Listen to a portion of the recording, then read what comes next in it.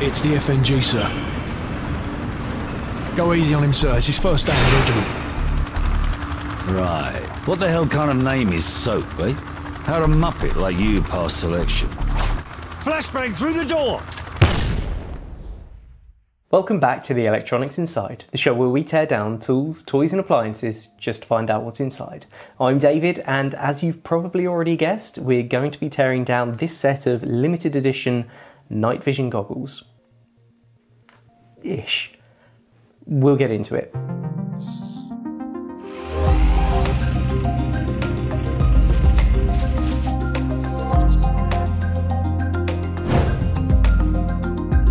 Okay, these are, well, they're pretty fun, if I'm honest. These were bought as spares and repairs. I've literally no idea what's wrong with them. I didn't even have to put batteries in them. They seem to work fine for me. Anyway, that's not what we're looking at. Battery compartment at the back, 7.5 volts. Not really sure why it's so high. Maybe we'll find out. And up front, you've got some very heavily stylistically modelled plastic. And these big knobs on the sides generally don't do anything. The adjustment we've got is up here for interpupillary distance, IPD, which you may or may not remember from the VR goggles episode. Go check it out if you haven't. And this one up front, which I only just found out does the focus, which would have been really handy when I was filming that intro, because I couldn't see much out of these properly. Otherwise, all these bits don't really do a lot.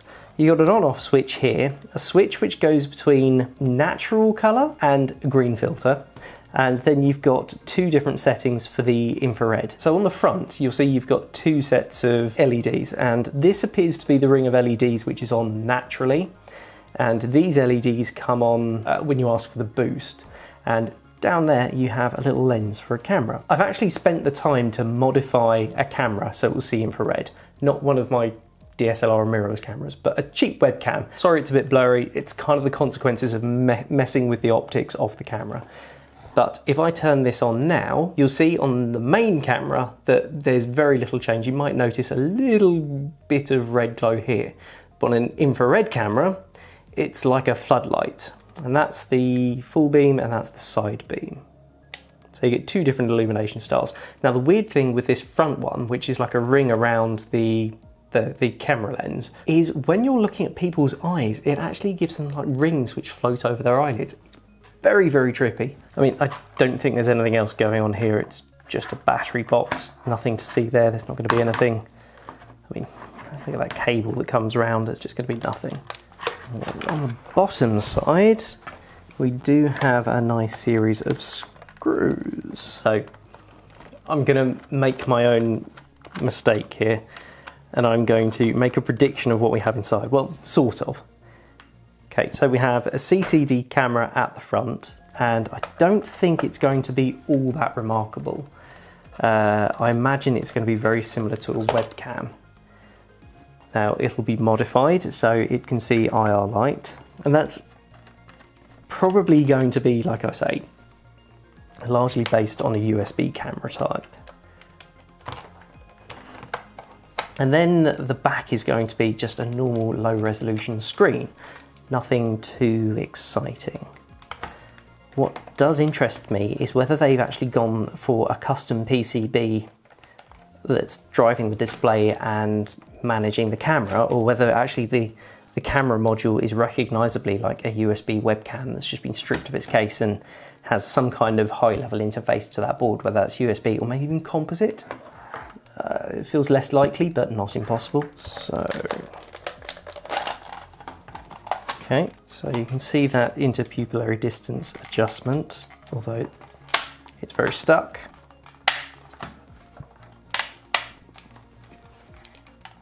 Goodness me. These are a high quality piece of kit, aren't they? I mean, they're a memorabilia toy associated with a computer game release. I was never expecting them to be really expensive or anything. In the bottom half, it's a very close coupled assembly. Everything's much closer together than I thought it was going to be. So we've definitely got a screen here. Oh nice, it's actually going to slide out as a module too. Got one clip down here, holding that cable in. Front ring of LEDs. It's the second LED array.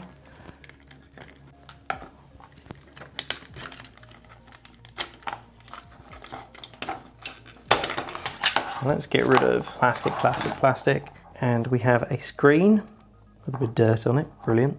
Camera. Ooh, daughterboard glop top. Ah, of course that's where all the switches are. So your 5 cores running between the switchboard and the main board are going to be power, ground, common ground, and then 2 switch lines. Makes enough sense. And then this LED set, well, both the LED sets are actually switched directly from it. So actually common ground and 2 positions off of 1 switch. So that's a one-way 2 position switch for the overlay, the green filter or true color. And then you've got a actually able to focus lens on the camera. What happens if we screw that right out? It will just come out and reveal the CCD. Nice little lens stack in there. So there's that daughter board with a glop top on it. So that application integrated circuit, ASIC or glop top, was clearly something they brought in, and I wonder if that's associated with image processing. Could be display driving, or it could be both on a single chip. And they've really glued the life out of that connector. I may even try and avoid taking that off. Oh, interesting. There's like a rubber inlay around the whole screen. I guess that's for light dampening or deadening, or sort of keep the light on the backlight from the screen in the container. Yeah, I think that rubber shroud is to help prevent light leakage, which is, for an overpriced toy, a bit over the top, but a nice touch all the same. There we go, you can see part number on that screen. I mean, it's just an LCD, possibly the only thing that differentiates it from some of the other LCDs we've seen in like the camcorder is possibly the fact that this will have been LED backlit rather than CFL, because these days the control circuitry for that is more cost prohibitive than just having the LEDs. So there you go, that little CCD sensor is the image sensor, and the fact that we don't have anything else, I've got one crystal and an IC up here, which I can just about see a part number on, and the glop top's doing all the hard work, which is a little bit of a shame that we can't do much with it. So how does this work? And this is one of my favourite things, which I learned about years ago from trying to make a project that used optical tracking. Right, CCD sensors are obviously sensitive to the visible light spectrum, and the sensitivity to different frequencies actually varies. And what's really weird is that CCDs are actually very sensitive to infrared light, which we can't see with our eyes. In fact, it's more sensitive to infrared light than most of the visible spectrum. The sensitivity curve on a CCD, if that's the visible spectrum, sort of curves up like this and peaks around infrared before dissipating off. So blue's up here, red, infrared. And most of the time we filter that out. Go look up hot mirrors and cold mirrors, or hot windows and cold windows, because they're really cool. And what they are is just different coatings on glass which will either reflect or allow infrared light through, or reflecting or allowing visible light through, or not, in the opposite way.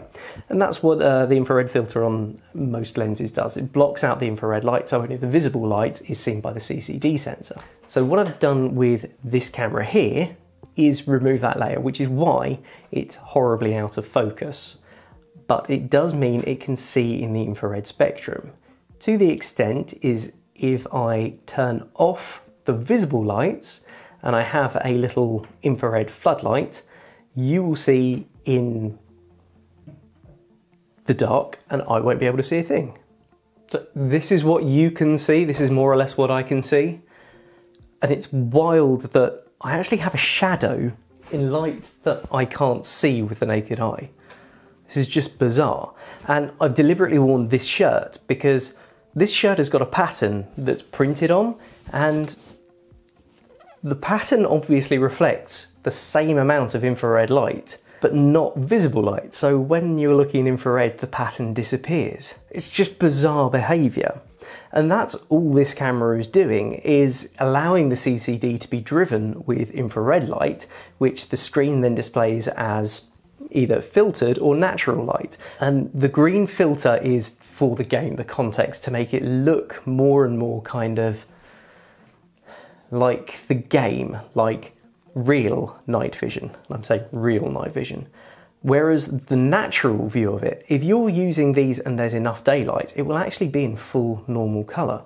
It's only when it gets dark enough that the infrared spectrum is the dominant spectrum that you start getting what, like this, appears to be a black and white spectrum. I think this is really cool. It's something really fun to play with, especially if you can get into applications where your infrared camera is doing things that your visible camera isn't. Well, this looks really weird. I've left the infrared spotlight on and it's done a weird over-saturating the colours to... Oh, changed again. Wild. Anyway, so that's how this camera is working. It's using that infrared sensitivity to display as much information as it can, even when it's invisible to the real person. But that's not actually how real night vision goggles work. And I say real with air quotes because these technically are night vision goggles. You can see in the dark as far as the infrared light works. And that's kind of a catch, because if you're imagining this in a combat, a warfare, a whatever scenario, you can have problems putting a giant infrared light on your crew. And these things were used really long time ago, and there are photos of sort of tanks not long after World War II, or even sniper rifles with these huge spotlights on them, and you just think that's dangerous. And only if the opposition have got infrared capabilities, because those are infrared lights, and the crew has an infrared camera which could see for miles with this spotlight. And if nobody else had an infrared camera, no problem. But as soon as people started seeing these, they wanted infrared cameras and got them, and that rendered that technique absolutely useless. It meant you literally had a beacon on top of you telling your enemy where you were. So fast forward to the 80s and 90s, when the American military had this ethos of owning the night, and they have, I don't know whether I want to call them optical or electro-optical night vision goggles, which they take in ambient light and amplify it. Now, this is a weird concept. They like take in light like a Vidicon tube, which is a very physical process, and amplify it straight onto what is like a CRT display. So you're using a photo multiplier, I think is the correct term, where the light hitting a displacement grid energizes electrons that go through the light amplifier, and then more electrons hit a phosphor tube, which then the soldier sees in their night vision goggles. These are very expensive. Even today, they are ridiculously expensive, but they have the advantage of not lighting you up with infrared light. So as far as the enemy sees, there's nothing. It's just like seeing a person in the dark. Now, that analog light amplification system used to be the best way of getting good quality images, but it obviously came with its limitations. You're hitting a phosphor screen, which is why you originally had that green glow. There's no reason this should have a green glow. It's just to sort of emulate that tradition. And I'm kind of surprised they used a green phosphor, because green is very harsh on your natural ability to see in the dark. You know, after you turn the lights off, you can't see for a few minutes when you have been in light. It's a similar kind of thing. There are certain colours that if that is the light you're exposed to, you can start to get ready for night. So when the lights do turn off, it's not so dazzling. Does that make sense? So if they'd used a blue or a red phosphor, it may have been less visible when the night vision goggles were on, but if they ever got them taken off or the batteries ran out, the soldier would already have better prepared eyes for seeing in the dark. That seems like quite a tangent, but I'm going to leave it there. So this uses that sort of active amplification, and this is how a lot of CCTV cameras work. If you've got a night vision camera, this is probably how it works. So there is actually another place, or a couple of other places you may have seen this technique or the results of this technique used. Now, the first is in the Xbox One Kinect. Now that used stereoscopic machine vision to get its depth perception, so it had two cameras facing forwards about this far apart on the Xbox Kinect. And one of those was a normal vision, which enabled you to use Skype and video calls and things like that. And the other one was an infrared camera. And you could actually go through the settings where it said, show me what my Kinect can see, and cycle through those. And the first one was visible light, the second one was infrared light, and the third was depth mask that it had generated from those two positions. Why it needed to use an infrared the second time round? I don't know, actually. In the first Xbox, they didn't use an infrared floodlight. They used an infrared scattered, like a point cloud, which gave it lower resolution, but it gave specific points. And I believe that's very similar to how Face ID works on the iPhone now as well. It uses a scattered set of points, which gives it a point cloud, which is a very accurate way of doing very fast 3D rendering. It's lower resolution than you would get from a full IR camera, but it works. So the other place you may have seen the results of this technique is The Irishman, the film from a few years back. They used digital de-aging techniques, basically CG remakes of the actors to make them look younger, because this film ran over 20, 30 years, something like that. And rather than have the impracticality of trying to match that from video footage, turn that into a 3D model, which then the CG artists could then make into the de-aged versions. They actually filmed everything in two cameras, infrared and optical, like having a Kinect on the cinema cameras. And then they could use that to build a CG model of the actors acting at full resolution, which meant that the CG artists and animators could use that as a basis for their own models. It's a very cool technique, and it means there's less invasive hardware required on set to make that work. I'm going on so many tangents here. This is just really exciting. I think this is super cool stuff. Interestingly enough, that 7.5 volts does appear to just go straight through this switchboard, both out to the LEDs. So the LED arrays have both got resistors built into them, so it doesn't matter too much what they would be.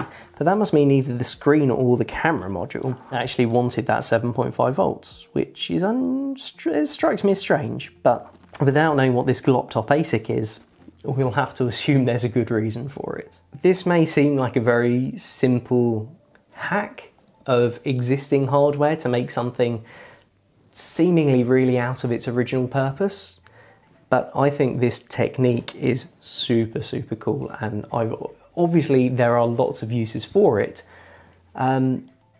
It's a shame there's not more exciting stuff to look at here, but if anybody knows where I can get a hold of the proper light amplification night vision goggles, let me know. I appreciate they should have been returned to the military service or are probably very expensive. If for whatever reason you've ended up with a broken pair in the attic that you haven't looked at for 30 years, let me know. You can get me over at the Element 14 community at element14.com/the electronics inside, and we will compare the life out of CCD active night vision goggles to passive light amplification goggles. I think it would be an awesome opportunity if anyone knows where I can get a hold of some. I actually did a video while I was modifying that camera to be an infrared camera, and there's not too much to it. It's just me waffling for a bit while I did the modification. But if you're interested to see how it was done, or you've got time you want to kill, or you really want to see me take a camera apart like we've never done that before, head over to the Element 14 community at element14.com/the electronics inside. I'll make sure the video finds its way over there. Thank you for watching. I'll see you next time.